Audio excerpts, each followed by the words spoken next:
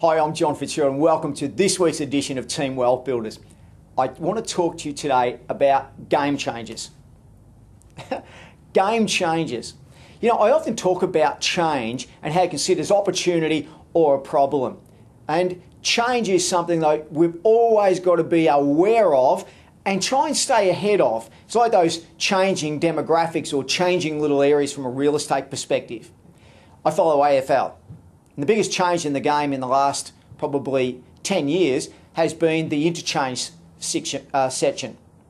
And I was travelling last year with the Gold Coast Suns, who I sponsor and get involved with. And I love getting involved with this young team of champions. You wait and see them in the next couple of years. And when we went away to Arizona to their high altitude training camp last year, I sat in on some of their classes where they were talking about the statistics of the game, which I found fascinating because I'm a numbers person. And the number one statistic is the number of rotations that players make during a game, up to 130 rotations for the top teams per game.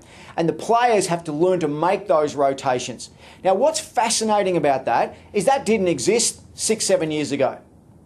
So this has been a new addition to the game of AFL because of the demand and stress on players, on their bodies, that they just can't cope. So they increase the number of people on a team and said, okay, you can actually rotate them. And the players now rotate themselves. So these young players, Gold Coast Suns, are now learning how to actually rotate themselves. And instead of going and running out 4 quarters, they might be running for 2-3 minutes at a time and then off for 90 seconds, on for another 3 minutes at a time.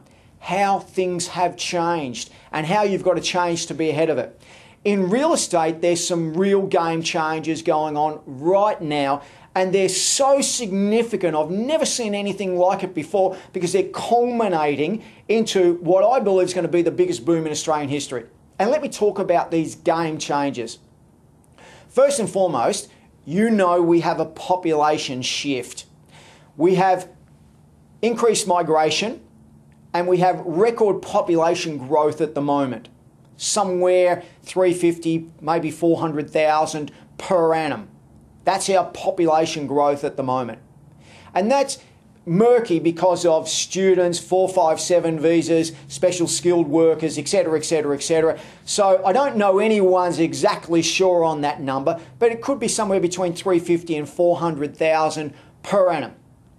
Now, Skilled Australia say we need to get to 630,000. So that's going to increase.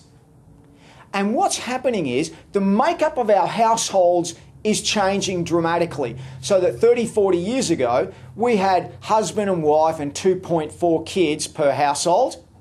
Today we have now single parent, maybe 2 kids, or joint tenancies, or parents living with their children, or all these sorts of demographic changes. And what's happening is our land size is getting smaller whilst our houses are actually getting bigger. So when I started in this business, the average size block was 1,000 square metres.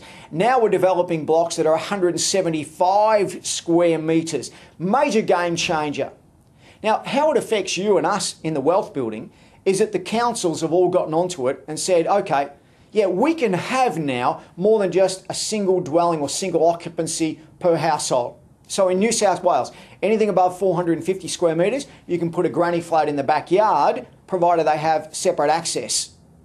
Now, that's the start of the relaxation. And Queensland, Victoria are bringing new regulations as well to reduce the land size. So you typically might have had a 4 or 5 or 600 square metre block. You might get now 2 or 3 tenancies on that block. And why that is important is because it means within the next 2 to 3 years, any property in excess of 300, 400, 500 square metres, approximately, depending on the council you're in, could become cash flow positive with minor renovations or minor changes to the council's bylaws. And this is a major, major game changer. Now, we're doing dual occupancies in some councils where we've got, on a typical standard block, and it might be a 450, 500 square metre block, we've got a 3-bedroom and 2-bedroom house that functions as basically one house, but 2 tenancies.